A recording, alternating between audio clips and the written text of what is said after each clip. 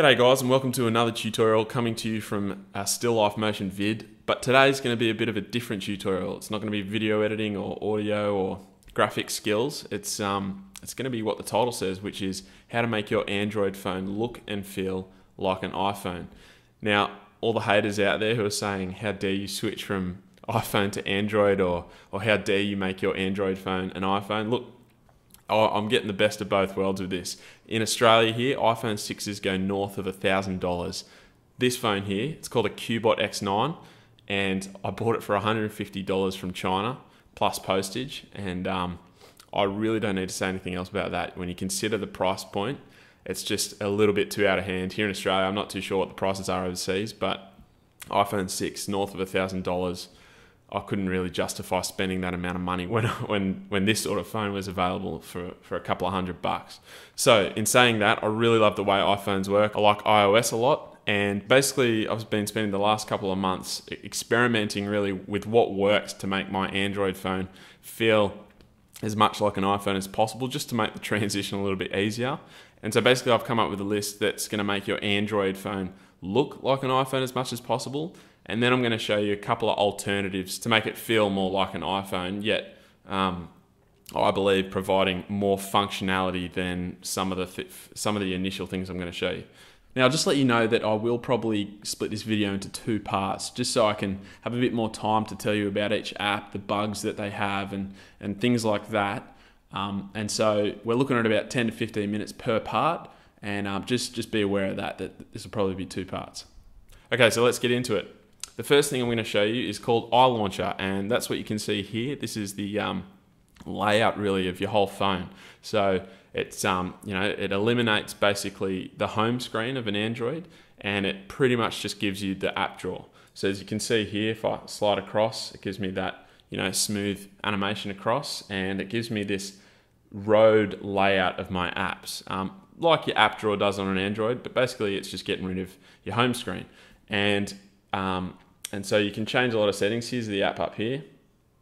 It's called iLauncher, like I said, and you can jump into personalization. You can change the wallpaper, change the logo. You can change the layout. Now I've got mine onto 5 rows, even though I only use 4 rows of apps. I just like the way that it leaves that gap down the bottom, but you can change that. 4 rows, 5, 6, or tablet mode. If we jump back, you can change the icon size as well. There's plenty of settings there. And you can turn off the transitional animation like you can on iOS, and you can also play around with your fonts and your font color.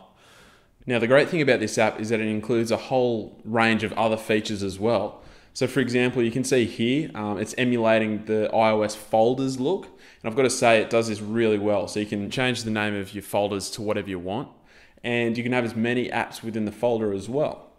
Now, if I come here and I long press this app, you can see it comes up with that wiggly animation that it does on iOS.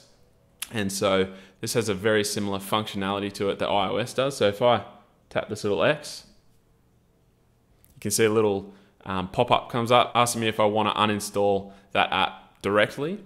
I'll just cancel that. And if I the beauty about this, and as Android owners will know, is that there's a lot more customization with Android. So if I tap on that icon, not on the X, it actually brings up a couple of options here. And I use this quite often, so I can change the actual icon, the image of the app. I can change the title, so instead of saying Dropbox, it says something like storage or whatever I want, and I can set it as a shortcut as well. And also you can hide the app directly. So I've hidden a lot of the default apps that come with Android just because they were making things a little bit messy and I never use them. So I've hidden a lot of default apps which you can't uninstall. Now if I just get out of that, the other feature that it has is you can actually slide down anywhere and it brings up this spotlight search that you have on iOS. Now apparently this was recently reintroduced or introduced to this to iLauncher, and I've got to say it works flawlessly. It does the trick. So if I type in, it brings up all your apps.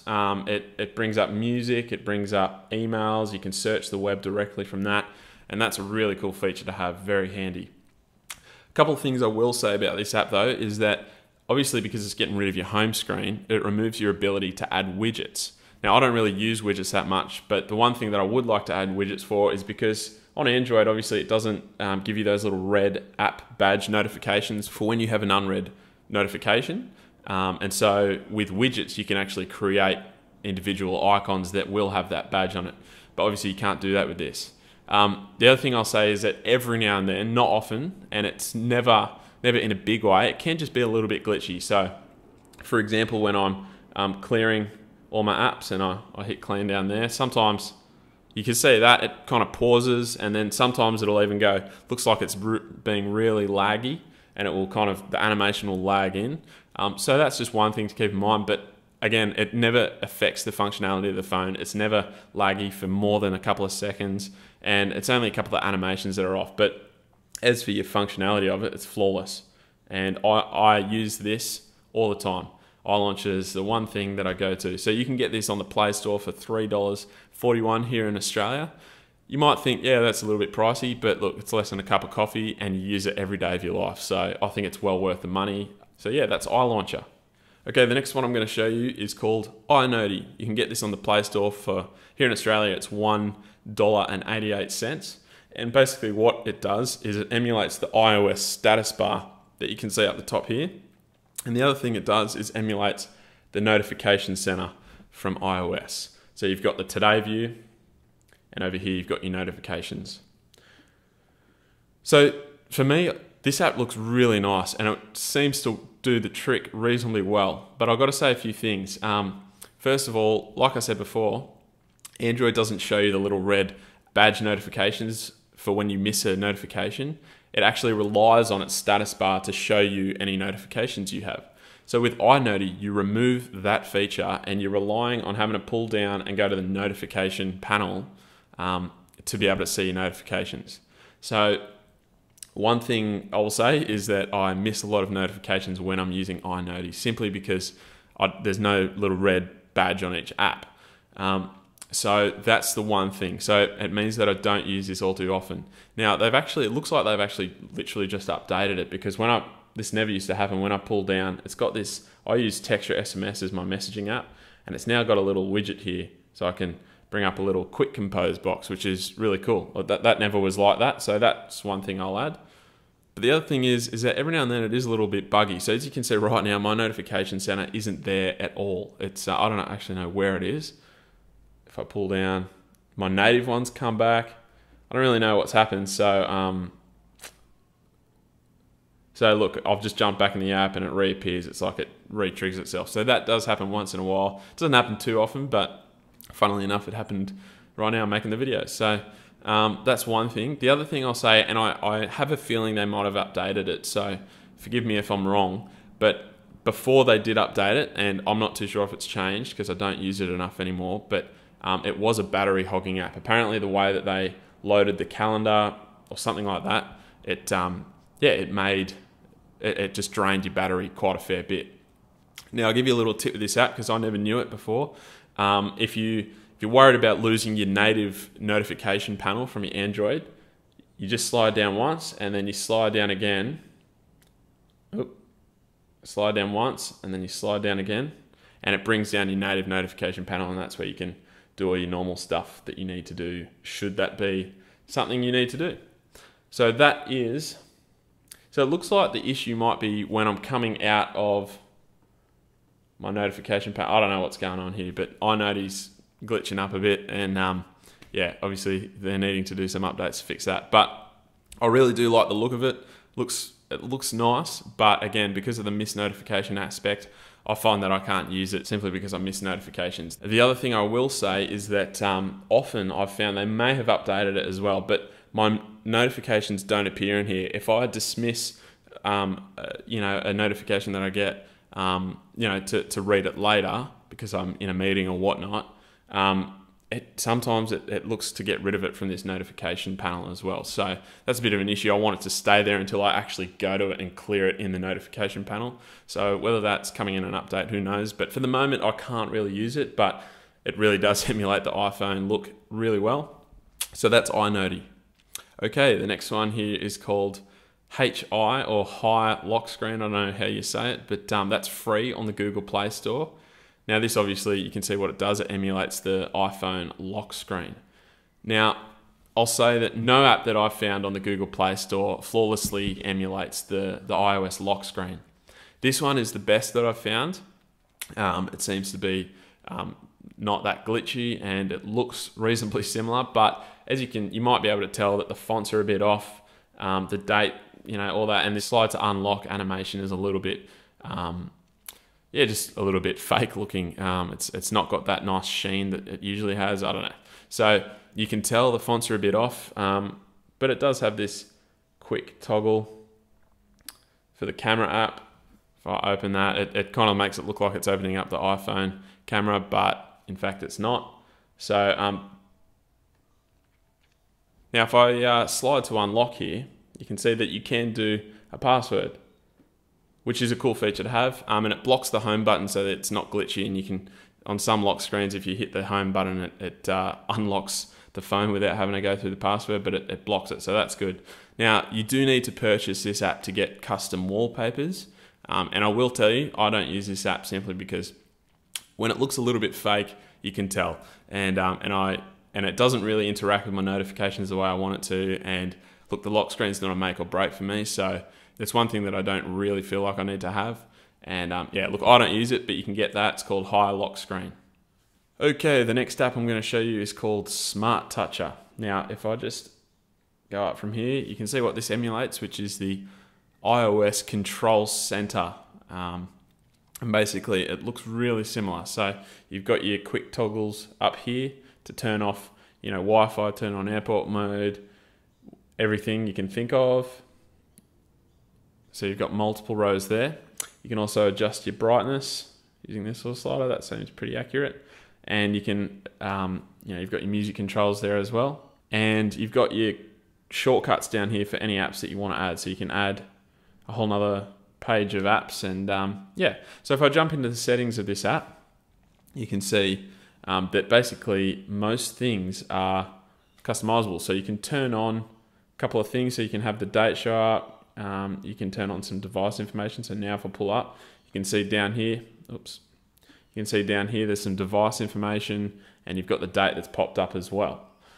Now, I don't use this app too much because it seems to be a little bit glitchy.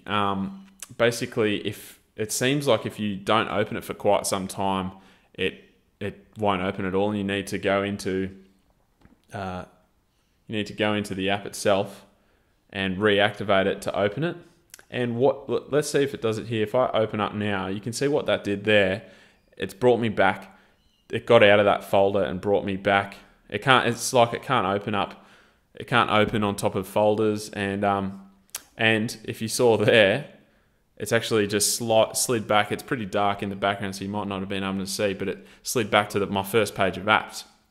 And basically, what you want to use a control center for is for quick access to different controls. It's not when I've got the time to jump into the settings and into my music app and stuff. It's when I don't have the time.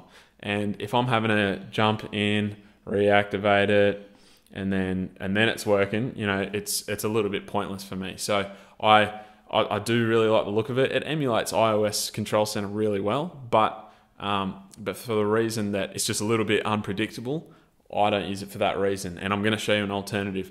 The other thing that I want to show you, so I'm going to turn off Smart Toucher.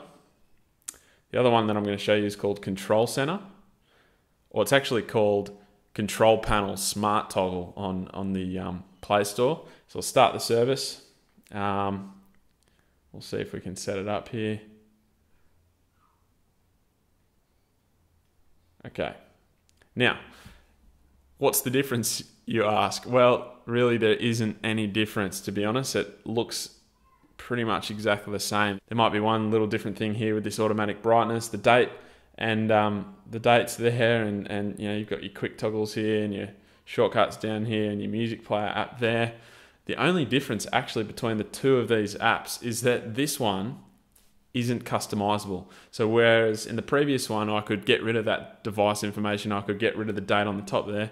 This one, even though it claims to on the screenshots on the Google Play Store, you can't do that. Now, I thought that upgrading to the Pro version might enable me to do that, and so I paid for it, and you can see it still says upgrade to Pro version. I paid $3.18 for it, and it did absolutely nothing. I don't know whether or not there was some little error in the purchase or something, but it definitely came out of my account, and it's still showing as a purchase on Google Play Store. but nothing changed. The app stayed the same, and yeah, unfortunately that's a bit disappointing to me. So this one does seem to be a little more reliable, but it's uncustomizable. So as you can see there, that leaves the folder open in the background. And if I open up here, that stays on the same page of apps. So for that reason, this one's a little bit more reliable, as I said. But yeah, for the fact that that you can't customize it, and then it's got that, you know, I don't really need this date coming down when I've got the time up here and whatnot. Yeah, I don't use it, to be honest. It is still a little bit unreliable like the other app. You know, it seems that after, I don't know, 10 or so minutes, or after it locks the screen or something, I don't know what triggers it, but it's like you need to go back into the app for it to work again. But anyway, so those two are called Smart Toucher and Control Panel Smart Toggle. They're both free on the Google Play Store, but like I said, the second option keeps telling you that you need to upgrade to the Pro version, and it's $3.18 to do that, but it does nothing, so I wouldn't do it. Now I'm going to show you an alternative to these two control panel or control center emulators, and it's called Lazy Swipe. It's also free on the Google Play Store, and what this does is if I slide up from here, you can see it brings up this quick panel of setting type things, but also if I slide across, you can jump to a list of your favorites.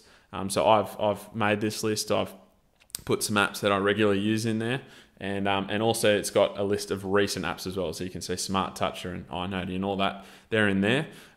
So this one's really cool because it's really reliable. You can do it from both sides, and like I said, reliability and functionality is the priority for me. I don't want an app that just looks good. I want it to work well as well. So this one does work well. It's called Lazy Swipe, and you can customize the look as well. So I've got it on this dark theme, but you can have technology, white, a bunch of different ones.